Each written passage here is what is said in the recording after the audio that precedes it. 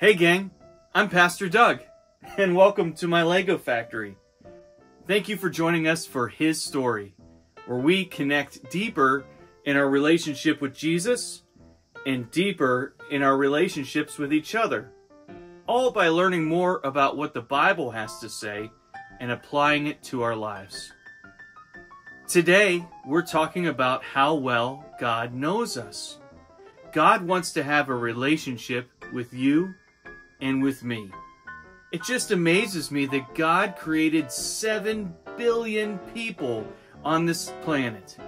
Yet God wants to have a close, personal relationship with me. And God also wants us to get to know Him better. And God wants us to get to know others better so that we can help them get to know Him. When we begin to get to know others really well, we start to notice good qualities in them, or things that we really like or admire about them. Like maybe we notice how they treat other people. Perhaps they are really good and kind and welcoming to others. Or maybe they're really generous to other people. Perhaps they're really good at giving or sharing with others. Or maybe we think it's really great when we see them helping others. Perhaps they're really quick to volunteer, to clean up, or to go get something for somebody else, or to help out in some kind of way. When we notice these things about other people, and we take the time to tell them, we are answering the question, do you know what I can do? Now, when we're answering the question, do you know what I can do? We don't exactly mean, do you know that I can do a somersault? Or do you know that I could ride a skateboard? Or did you know that I got an A on my spelling test? No, what we mean is, do other people around you see good things in you that you can't see for yourself? Or do you see things, good things, in the other people around you that they can't see for themselves? When we take the time to share these things with other people, or when other people take the time to share these things with us, we call that encouragement. Have you ever been encouraged by someone else? I don't know about you, but when someone takes the time to encourage me, I feel like I can move a mountain. When someone takes the time to encourage me, it gives me the fuel to do what I do. In fact, it makes me want to do what I do even more, work even harder at it. When someone takes the time to encourage me, it makes me feel like I'm truly making a difference in this world. Now, we can encourage others by saying that they are good at sports, or they're good at school, or they're good at dancing, or they're good at drawing. These things are all well and good. But when we see someone taking small steps to be more like Jesus in their life, the Bible says that we need to encourage them, that we need to help them along their way. There is nothing more amazing than to watch someone grow in their faith. There's nothing more amazing than to watch someone learn to serve Jesus by serving others.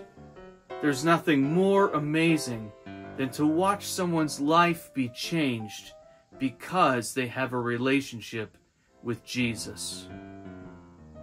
When we take the time to encourage others in their relationship with Jesus, God will use us to help that person feel loved, seen, valued, and appreciated. When people grow in their relationship with Jesus, their life begins to fill with love, joy, peace, and hope that can only come from a relationship with Jesus. And sooner rather than later, their life will be full of friends. Because these qualities are attractive, and people want to be around others who treat them well. When we left off our true story from the Bible, the people were displeased. Jesus had gone to be the guest of a notorious sinner, they grumbled. Yes, it was true. Zacchaeus was a notorious sinner. But as we talked about before, all of us are sinners. We all make mistakes. We all make bad decisions. We all will let others down from time to time. And Jesus' love for Zacchaeus is the same love he has for us. Unconditional. Zacchaeus didn't need to have it all together to have a relationship with Jesus. Zacchaeus just needed to have a desire to have a relationship with Jesus in the first place. The Bible doesn't tell us exactly what took place in Zacchaeus' home that night and what kind of conversations were had. But we do know that Zacchaeus must have had an important conversation with Jesus. We know that Zacchaeus became a follower of Jesus and came to know him as Lord. Now, what was so amazing was that Zacchaeus' life was forever changed by this encounter he had with Jesus.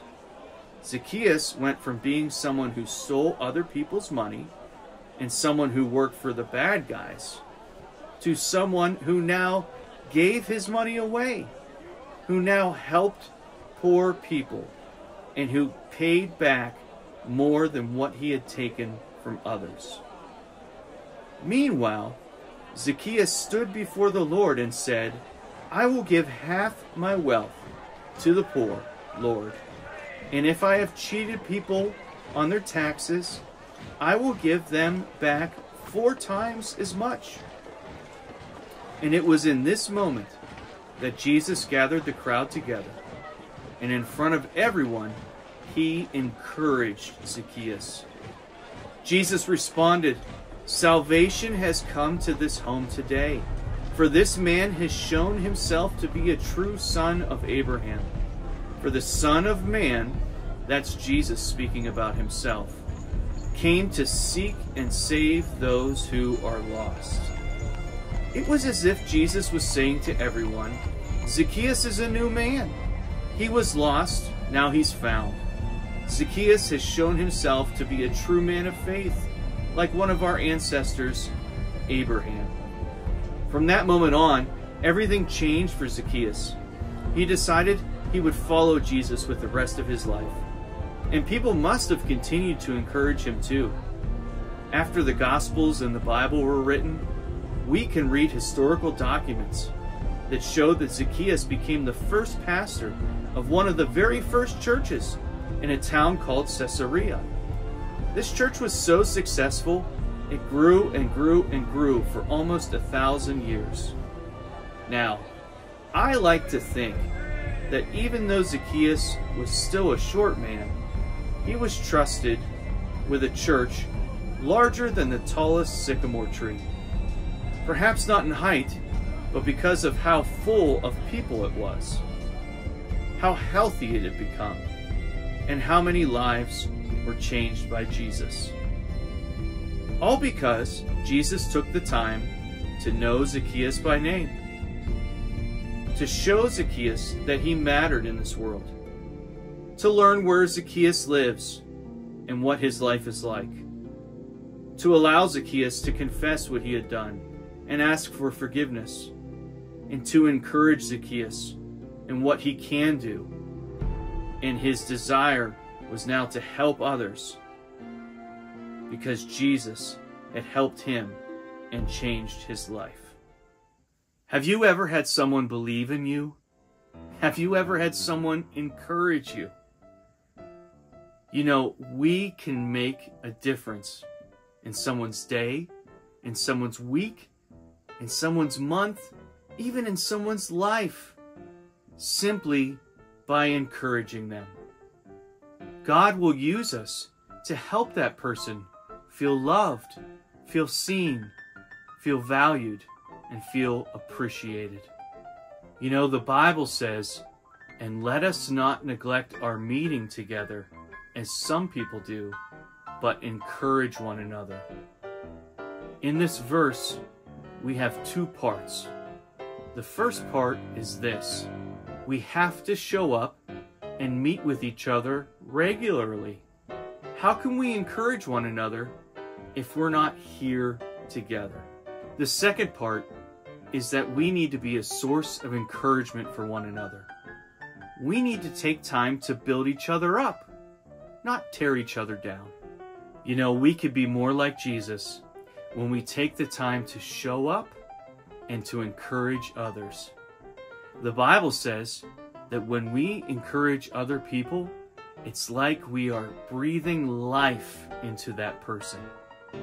Hey, you know, Jesus loves you, and I do too.